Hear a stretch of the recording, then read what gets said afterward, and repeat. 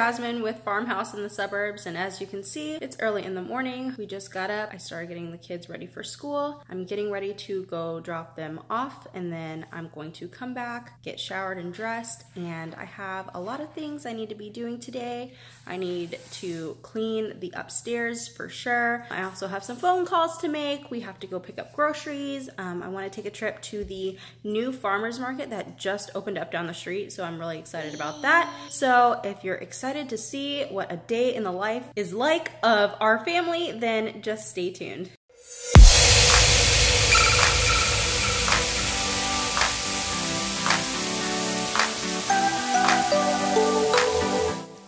Okay, so I just wanted to show you my son's closet for a second. We kind of decided to do something a little bit different and color code his closet, because the issue we were having is that when we asked him to get dressed, even though he's 7 years old, sometimes the things that he was picking did not match the weather that was outside, and sometimes he would not match for where we were going. So I thought of this idea in order to kind of help him. So basically we have two sides of the closet. We have a summer side, and then we have a winter side. We don't have that much stuff for winter because we live in Florida and it gets cold for about 2 weeks out of the year. So that's why there's not that much stuff for winter. So we have it split into two different sections. And then there's colors at the top, which this is just electrical tape. So we have red, yellow, and green. And then on this side, we also have green, yellow, and red as well. And basically what that is all his clothes that are nice, dressier clothes, like some of these shirts in here. These are clothes that he only wears if we're going somewhere nice, or if I say, you know, we're going out to dinner, wear something from your red section or your dressy section. That is what the red means for us. And then yellow is kind of just like everyday wear. And green means it's okay to get dirty and messed up. And those are his play clothes. And so that's why we have both on each side. So again, the green would be clothes that he can go outside and play in. I don't really care if it gets dirty. This is kind of like his everyday clothes, things that he can wear just after school or on the weekends or whatever. And he has some dressier shirts in the back. So I just wanted to show you guys that just in case you have the same issue that we had.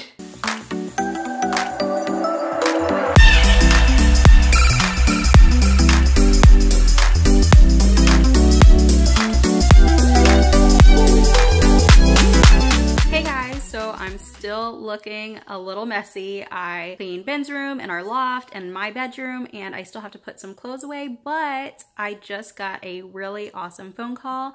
Over the past couple weeks, I have been doing interviews with Capital One, and they extended the offer to me. So I am now a full-time Capital One employee, and I'm very excited. This will be a work from home position. This is a legit work from home position, and it pays really well, and the benefits are great. And honestly, it's just a really awesome company to work for. And I know a lot of people who work for Capital One, and they say amazing things. So I am so excited to have the opportunity to even be able to work for them. So I'm just so excited right now. I can't wait. My official start date won't be until March 4th. So by the time you guys are actually watching this video, it might be really close to that start date.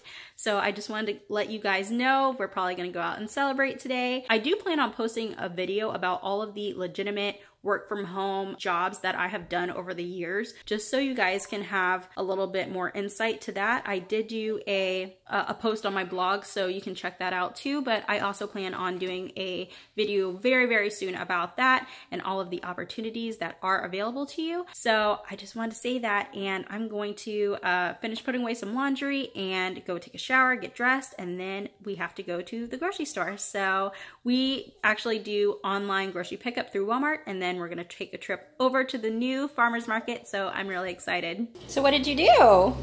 We helped Mommy make coffee. Oh, coffee is one of the most important parts of the day, right, Addie? I want to help with the stirring. You want to help stir? Oh. You can both stir. So this is one of the projects I just finished, and it is a 8-foot tall barn door, and I think it came out really good. So I just wanted to show you guys, but we still need to put a handle over here. But this bathroom is really, really tiny. The door to this bathroom swung in, and this bathroom is extremely small, so that's why we put a barn door on it. But I think it came out really nice, and these were also just plain bifold doors that were white, and I added some wood to them, so I think it kind of matched. Okay, so we are on our way. I think we are going to stop at the farmer's market first. So I'm really excited to try this place out. We have a lot of blueberry fields in our area, right outside of our neighborhood. There's probably about 4 blueberry farms, and every April we take our daughter there to pick blueberries for her birthday. So this farmer's market is actually in one of those same blueberry fields. I was telling you guys before that we were on the keto diet, but we are not going to be on keto anymore. We are still going to be eating healthy. We are going to be following the 21-day fix plan. I've been on that plan before, and I felt like it just had a little bit better balance. Both plans are pretty opposite of each other. So the 21-day fixed diet, you can have carbs, but you're kind of limited to what you can have. Basically, you have to use the containers, and it goes off of your weight. You kind of calculate a baseline of how many containers you get per day. You have to limit your salt intake and things like that. Whereas the keto diet, you need a lot of salt, and you have very, very low carb but high fat. So things like bacon and fatty meats. Most of your carb sources come from vegetables. You really don't have a lot of carbs at all. I was eating about 16 net carbs per day. And what a net carb is basically you take the amount of carbs and you minus the sugar alcohols and you minus the fiber, and that is your net carb. So 16 net carbs per day is not a lot. I did lose 20 pounds in 2 months on the keto diet, and my husband lost about 35 pounds on that diet. But honestly, we started feeling really, really bad on it after about a month. Normally they say you get the keto flu, which is not actually an illness. It is just kind of a sluggish type feeling where you may not be feeling your best, and that normally happens in the first week. I think the first week was actually really hard just because we were changing our diet so drastically, but it wasn't too bad. We were able to stay in a keto group with some of our neighbors, so we were kind of motivating each other, and that was really, really helpful. If you have other people, I definitely suggest kind of starting your own little group to kind of keep each other in check. But it wasn't really too bad. I really liked it, and then after the first month and a half, we started feeling really bad. We weren't losing any weight. We were tired all the time, and I was craving bad just sugars and carbs really, really bad, and I felt like it just wasn't something we were really able to keep up with. And I feel like the 21-day fix is a lot more of a balanced diet, and you're not really cutting out food groups. You're just kind of eating a little bit smarter and a little bit more healthy. They do allow you to have, I think it's 3 times a week, you can have a little treat. When I was doing 21-day fix, I lost 30 pounds in 3 months, and I had a little teeny container of ice cream every night, and I still lost all of that weight. And I kept it off for about a year and a half until I got pregnant. That's kind of what happened there. So that is why we are no longer on keto. I just feel like it's not as balanced, and we had results in the beginning, but we started to feel just not our best and not good. We are pulling up to the farmer's market right now, and hopefully we can get some good deals. Are you guys excited? Yeah! All right. This place is called Bob's Blueberries. They have awesome blueberry picking. There's also another one called Blueberry Blessings. That's where we went to the pumpkin patch, and I will link that video down below as well. These are small families that have blueberry farms, so yeah, we're excited to check out their new farmers market that they just opened up about a month or so ago.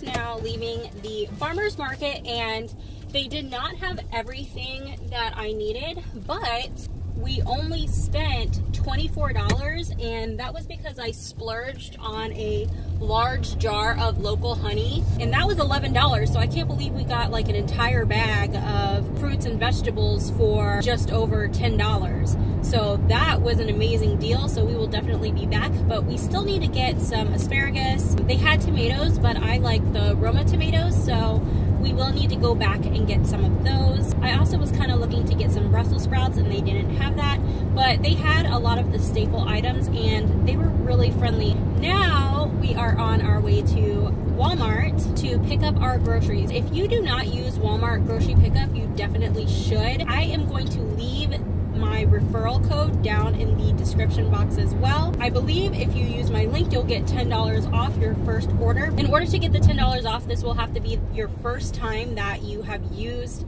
Walmart grocery pickup. If you haven't used it before, you've been thinking about it, go ahead and use the link down in my description box. You will be able to get $10 off, so that's always awesome. I know a lot of people don't want to use it because they like picking out their own produce and meats and things like that, but I haven't had any issues, and I have literally been using this service for several years now. There has been times where I went to pick up and they let me know, they said, hey, I know you ordered, you know, bell peppers or something like that, but they didn't really look very good and I didn't feel comfortable putting it into your cart. We're not going to go ahead and give you any of the bell peppers. We didn't have any that looked good. So they don't give me items that are gross or nasty or anything like that. I haven't had any trouble with that. One of the really good things is, let's say you order Great Value pasta, so you get the Walmart brand pasta, and they don't have it in stock. They give you the name brand pasta for the same price. So that's really awesome, and I can't tell you the number of times I have ordered Walmart brand of something and I get organic for free, or not for free, but I get it at the same price as the other one, or I get a better brand for the same price. So for me, it has worked out very well.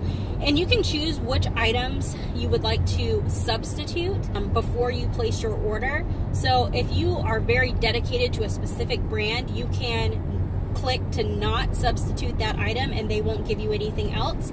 But anything that they do substitute, they let you know before you drive away, and they say, hey, this is what was substituted, and they show me those items just so I'm sure that I'm happy with that. So honestly, I love it, and I don't have to get 3 kids out of car seats, and I don't have to worry about any meltdowns in the middle of the store, because we all know how that can be.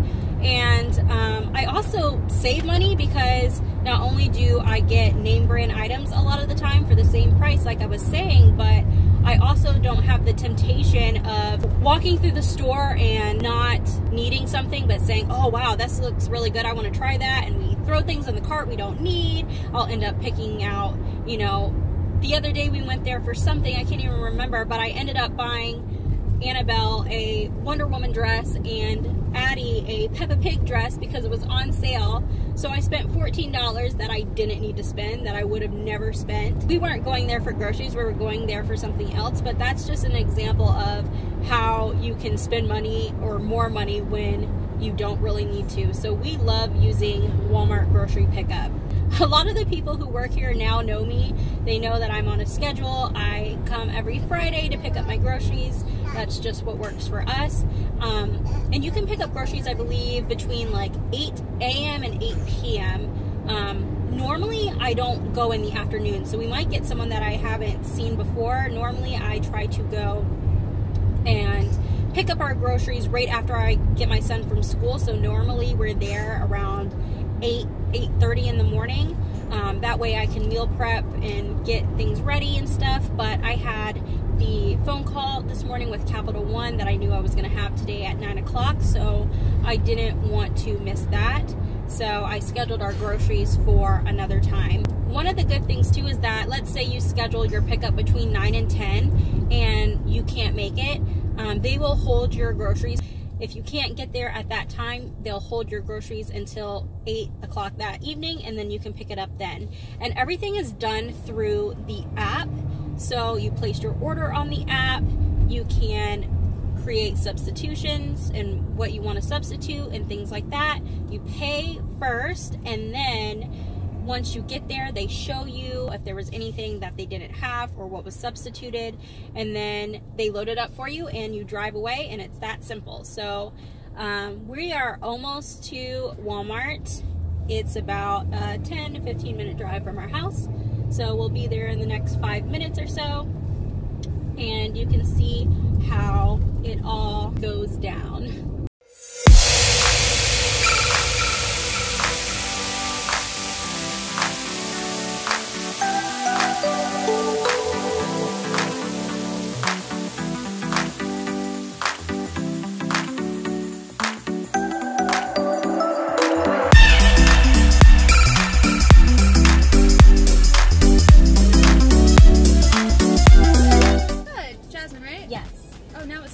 Oh. Went from 3 minutes to here. Oh, geez. Yeah. Okay. Thanks.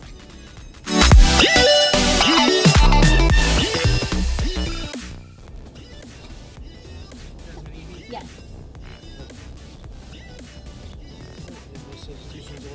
Awesome. Thank you so much.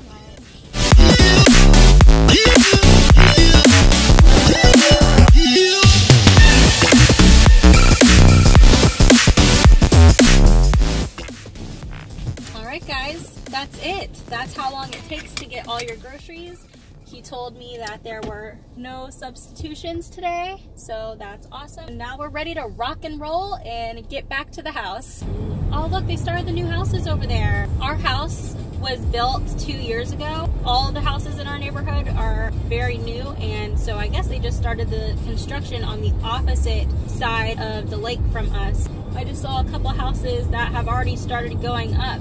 Our neighborhood is gonna double in size. And we're gonna have new, and you and Dad are gonna have new friends. Yeah, we might have some new friends. Fun fact, our house is built on land. The owner of that land had hundreds and hundreds of acres. They sold the acreage to a company to start building. Now the house that was there on the property is actually still going to be a part of our community. That was the deal that they made with the building company. So we actually are going to have a really cute farmhouse that's going to be a part of our neighborhood now. And I actually haven't seen it yet because it's on the other side of the lake, and before there was no roads to get to it. It was just a dirt road. So I think I might take a drive by one day and see exactly what that cute little farmhouse looks like. I've seen it from Google Maps because I was interested. So I could see it from the aerial view that they had. But we are pulling into the house. We're gonna unload all the groceries, and then I'm gonna show you everything that we got. So just give us a second and we'll see you in a bit. All right, you guys, so this is our grocery haul. All together on everything, we spent $185 on everything. So I'm gonna show you a little bit of what we got. Everything over here we got from the farmer's market. So we got a bunch of these mini cucumbers, some potatoes, this honey. This was $11 per jar, but it's a local honey. Some onion, pepper, squash, cantaloupe. And so that came to about 20 bucks. And the rest of it came to about $160. We have some frozen berries for smoothies, and we also have this Halo top. The entire pint is only 320 calories for this one, and 320 for that one. Now they have some that are like 260 or 280 calories, but we like those flavors, so that's what we got. We're gonna have some steaks. So there's 3 ribeyes in here. This is a tenderloin, and it actually has 2 tenderloins in this package. We have some chicken breast, chicken sausage, some broccoli and spinach, bananas. We have some ham for the kids' lunches, cream cheese. This is the best butter, so if you haven't tried that, it's a little pricey for such a small container. It's about almost $3 for equal to 2 sticks of butter, but it's grass-fed and it's really good. There's some croutons. This is all the kids' stuff over here for their lunches and things like that. They really love oatmeal, so I have oatmeal for them, and they've never tried this, but this is something I used to love when I was a kid, so I figured they might like to have that as a special treat. There's some yogurt, some applesauce. They're gonna have ham and cheese sandwiches, They have some of these to take with their lunches.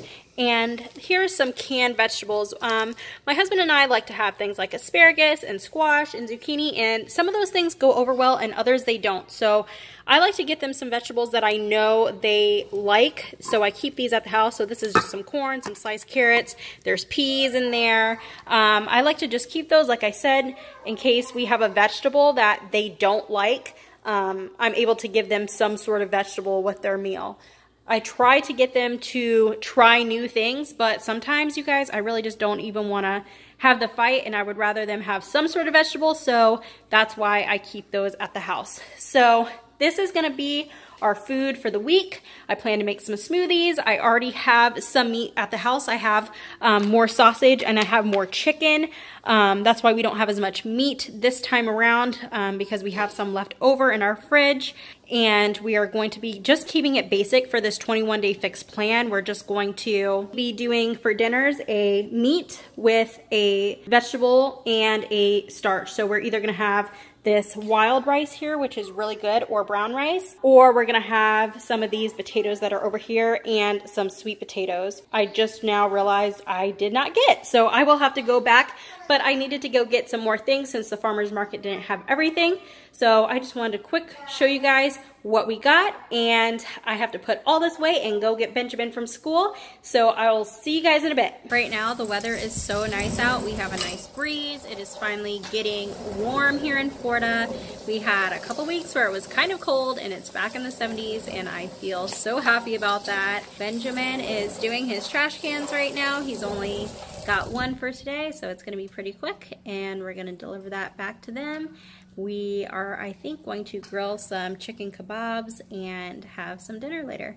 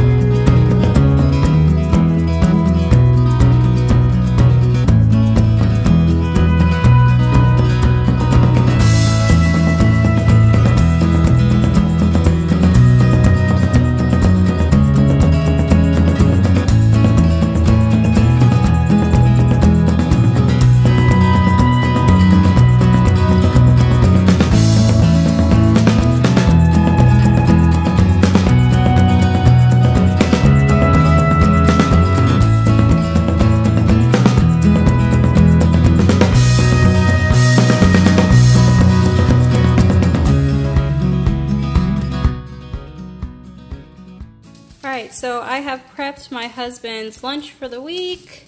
I'm going to go back and get more fruit because there's only enough for 3 days. So in a couple days I'll go back to the store.